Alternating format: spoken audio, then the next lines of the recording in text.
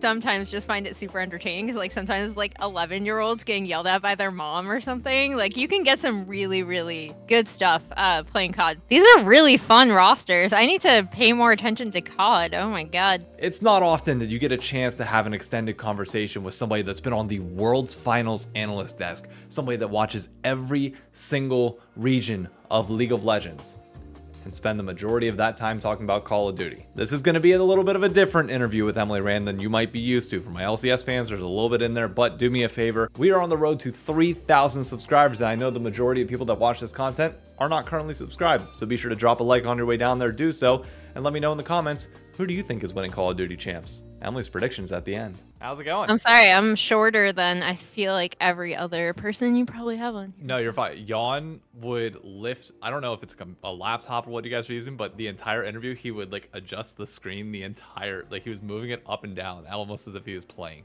It was hilarious. Yeah, it's just a laptop screen. Yeah, he was. I just figure I'm just unfortunately only 5 feet tall. Nah, you're good. How's everything going? How's media day treating you guys? I mean, this is the first media I've done. We've just had interviews all day, so, or not interviews. We've had meetings all day, so. Oh, okay. So you were pretty much living office life today, for the most part. Yeah. Okay, that's fun. Doing some pitch ideas, some storyline meeting. Yeah, just stuff like that. What's the day-to-day like? Like I know you've talked about it a little bit, but like, can you lay out like just a normal 9 to 5 of like what it's like to work on the LCS broadcast? Do you want what it's like to work on the LCS broadcast or my? You could do both. Screw it. Because like I feel like so we have like production meetings once a week to prep for storylines and stuff like that, and then obviously on show days you come in, you have like the last story meeting, you go to usually like hair and makeup and like essentially do more prep until matches. Yeah.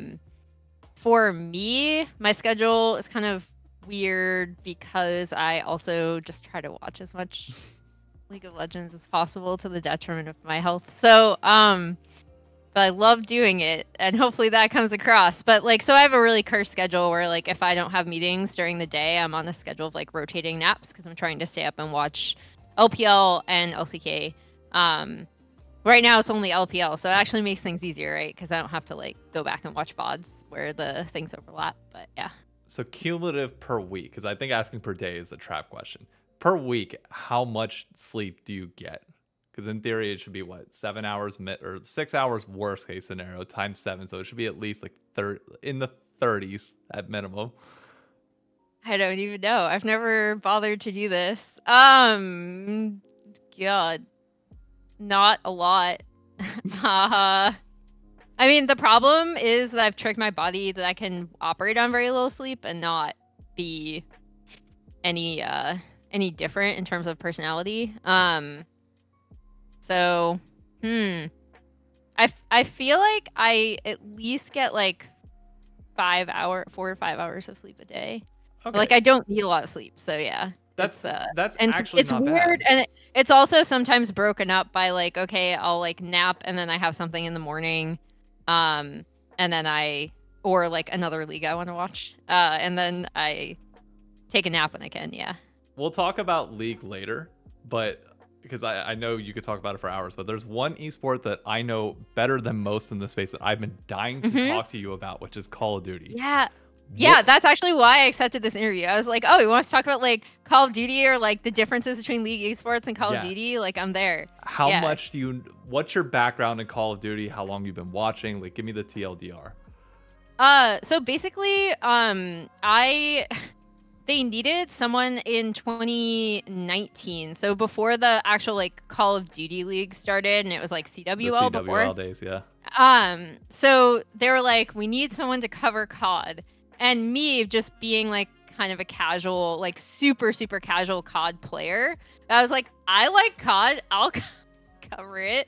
And it turned out that the community itself was like actually like really welcoming. It's a very cool esport to cover. It's a very entertaining esport to cover. Yeah. It's also a little bit niche, I guess, in that like I don't think it's in my opinion kind of grown as much as it's going to, which isn't to say that they don't have new people churning in, because they still do, but like it's not gonna blow up, I think, beyond like what it has been. So it makes it kind of a very cool, it gives it like a very cool community aspect and vibe. And I was really like pleasantly surprised because like if you played COD, you know your experience is like actually playing it. Yeah. And like you get some really cursed stuff said in voice comms, right? So and like I sometimes just find it super entertaining because like sometimes like 11-year-olds getting yelled at by their mom or something. Like you can get some really, really good stuff playing COD. But anyway, yeah, that's how I ended up starting covering it. And then yeah, I just really liked it. The community was actually really welcoming to me and very nice. And anytime I was just really upfront, I was like, hey, I haven't covered this before. Like, what is going on here, and here? And yeah, everyone was really nice. The players are also, I don't think more media trained is the right way to say it, but no, like they definitely are. So the Optic boot camp is a very real thing that like all of them are. You can just tell like they're all like for the most part, at least the top tier of pros, they are so natural on camera. Yeah, and I think I was actually talking to a friend of mine as to like who's like really into COD about why this might be. And he actually brought up a really good point that if you are an up and coming COD pro, which I think is a big difference between League of Legends pros, like if you're a really good LoL pro, someone will recognize you on the ladder like sight unseen because they will play against you in solo queue, or they'll just see that you're very high elo and they'll be like, oh, we'll try it out. But like COD for so long, the players have to do so much just to keep the esport like going, and they have to communicate with each other a lot. And so like if you're trying to sell yourself, you can't be like really awful to other people. You know what I mean? Like you have to be like, yo, let me in on your 4s or 5s. Like I promise I'm really good. I can do XYZ. Like you kind of have to sell yourself more, I think. Which is a very different vibe because I feel like in League, your solo queue stats can, to some extent, sell you enough to like get a team to look at you, if that makes sense. I mean, it also helps. League ranked play has been a thing for a long time. Ranked play in Call of Duty did not fully. I mean, we got it. The first time we had it, I think, was Black Ops 2 was probably the most famous. Then it regressed. Like we were at like a 7 out of 10. Then we dropped down to a 3. And then we stayed at a 3 for like 4 or 5 years, and then finally picked back up. And now we're finally like at the point where you can probably use the leaderboard if somebody's not hacking to maybe. Yeah, there's still like caveats to it though, I think, which is the big difference. Yeah. So do you have a favorite team or player? Not off the top of my head, but I'll say when I first, my first ever interview, like, series thing, 100 Thieves won the CWL champs, I think, that year. And Kenny was just such a great player to talk to. And, like, I don't know, he was just so nice. He was really welcoming. It was unused to some of the experiences I'd had with League pros I didn't know. And even though I obviously did not know that much about the esport, it was just a really easy going interview. So like I'll always be really grateful to him for that. So I've kind of always rooted for him in his career. But other than that, I didn't really have like a ton of like super favorite. I just kind of followed like the overall storylines and stuff. So Kenny actually just did Optic specifically does a podcast that they do every week, and he was just on there talking for a good 40 minutes about League specifically. Really? Yeah. Oh, that's so fun. They brought I'll up have to check it out. The Hall of Faker or Hall of Legends news dropped, and immediately you just saw his eyes like light up. He's like, a chance to talk about League, and he goes for 40 minutes and walks all the Optic guys through the opening ceremonies, the partnerships, the players. He mixed up Genji and one of the other team, or I forget who he was mixing them up with like FPX.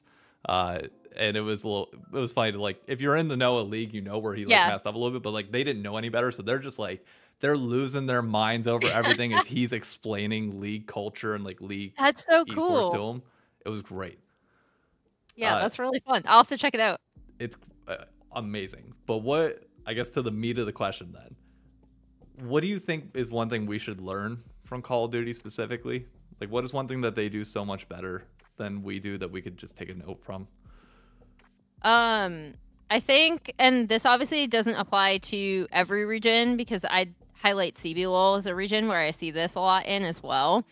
But like, and League is a different game, so the nature of League of Legends as a MOBA makes it a little bit more difficult because you don't have like really similar like high points and then like a stop down where you actually get to pop off. I'm sure you know where I'm going with this. Yep. But basically, like it is so fun to be at a COD event. Like there's so much beef. There's like beef upon beef. That you can go back like years and years and years between players. And so you just have players who like really, really want to beat each other. And I know we do have that in League, right? Like, and not even in a like really aggressive way, just in a like, I've met this guy, you know, I want to beat him really, really badly. And we rarely get that side of players actually being like more open and honest about it. I think part of the reason is because a lot of times, as we see, you get shouted down in social media, I guess just because there isn't that same expectation from the League fan community. But it's actually so much fun to see COD players just like yelling at each other, yelling at fans in the audience, fans yelling back. Like it's a really cool, organic way that people are just participating in sport, and like it's the most traditional sports vibe that I've ever had has been at COD events. And I don't think League of Legends has to be like traditional sports, but in terms of that kind of fan to player and then player to player interaction and like energy, COD events are really, really good for that. And I wish we saw it more in League. You do, again, I'll shout out CBLOL. You do see it from some of their players, especially when they have like a really good play. They'll get up, they'll start yelling at their opponents or like yelling at the crowd. And those are always really fun moments too. You see it in Valorant as well. I think part of it is, again, because League of Legends is a game that's so long. And while it has like high and low points in the game, there aren't a lot of times where you can stand up and actually like take your hands off your mouse and keyboard and like really, really have a moment to pop off. We did see Sniper do a little bit of that last split, which made my COD fan like inner bits happy a lot, just to see him. Like, even it doesn't have to be much because like you said, it's drastically different. There's not these moments where like in COD you wipe 4 people, you got like 3 seconds. If you want to like stand up and yell, you can. But like in League, you gotta be focusing on the next thing. But like even the subtle, like knowing that there's a camera on you, looking at the camera, and then just doing something to it, and like as a way to nod to fans of like, yeah, you just saw the shit that I did. Like it was nice, wasn't it? Like that's the mewing from Sniper was great. Yes, one of the you mentioned the fan moments of like fans chirping back to players that I got to be a part of, which I wish I could experience in League, was the New York Major last year. The Minnesota Rocker were chirping the hometown New York team. And they went up 2-0 and then ended up getting reverse swept. And from that point on, there was one particular player who now is an amazing guy, Standy, that he got it. And fans were not happy. It did not matter who he was playing, and unfortunately for him, he was playing against Optic the next time he went up. The entire crowd is chanting loud enough for it to be very clear on the mics, on the stream, "Fuck you, Standy," the entire time. I didn't realize it. I was sitting behind his mother while chanting that. Nice. Somebody told me afterwards, and like I said something to her, and I was like, hey, sorry, it's just sport. It's in the moment. She's like, hey, I get it. It's sports. It's completely fine. Like what he does and like the reaction that comes from it, as long as it, as long as when it's all done, we can all split a beer afterwards, which the COD community is generally good at doing. Yeah. Like that's fine by me. And I was like, where is that in League? Like we have those 2 weeks of cage matches. Like somebody get up and start cussing somebody out. Like it won't be picked up on broadcast, but just like let them have it. Yeah. Are you kind of switching it back to the league a little bit, but like, are you excited for the best of three change? Are you excited for some of the format changes and things that are going to be coming up the split? So I am always a best of enjoyer. I don't like single games whatsoever for a lot of reasons. Obviously, I do have to acquiesce that if you play enough of them, you will still get pretty appropriate seeding for playoffs, which is what a regular season is supposed to do, right? But I definitely think I know there was a pretty vocal push to best of threes, especially since we currently only have 8 teams. So I know players obviously want to play as many games as possible, pretty much. So I like best of threes. I actually still think best of twos are fine, but I understand I understand the hatred behind it, because everyone's like, it doesn't it doesn't give you a solid conclusion if it's 1-1. So I really enjoy best of threes. I think they offer I think any best of, right, offers so much in terms of actual storytelling through the game itself, right? Beginning with draft, but then also what actually happens in the game and like how a game goes, and how that can progress and change throughout even a best of three, and then obviously especially best of fives, I think is something really cool. So in terms of me as an analyst, I hope I can bring those kind of stories in now that we can tell kind of a small story about teams within a best of three, as opposed to immediately moving on to the next 2 teams that are playing. What is one of the minor headlines that you think is not going to get the attention it might deserve, but it should? I mean, I was surprised because, like, I guess people I follow know about Tomio and his kind of like come up through and how he actually was on Shopify last split. Like, I would see him a lot behind the scenes, like with the team and stuff, but obviously he didn't start. I was surprised to learn that people didn't know he'd been promoted, which kind of made me sad. So yeah, I saw like a couple of people who weren't like aware until it was brought up elsewhere. So maybe that hasn't been as highly publicized, because I know like a lot of people are either excited or denigrating Dignitas's roster decisions. They're really excited about Thanatos. And so compared to those 2 stories, I think maybe Tomio has flown under the radar by contrast. But I think not only is he kind of a cool jungler on this current jungle meta where the XP changes have allowed for like more farming jungler, so I'm really curious to see him in this meta, but also he is just a really funny, like hilarious person, and I can't wait for people to see his personality, because I think he sells himself really well. Like, he doesn't even mean to, but he is just a very like funny, like effervescent, hilarious, outgoing person. So hopefully we'll be able to use him a lot for content too, because he is really, really fun. I always enjoyed seeing him in NACL stuff. I've enjoyed seeing him in the Shopify stuff that they did, like him in Insanity in Korea and him in Turtle doing that cursed shopping thing where they had to make a meal. That was really funny. So if you want a good gauge of his personality, like, you can check those out too. But I'm really excited to not only see him play, but like actually do content with him, because he's a really funny guy. Final predictions I'll get for you, because I've already taken up a lot of your time and I know you got ourselves to get to.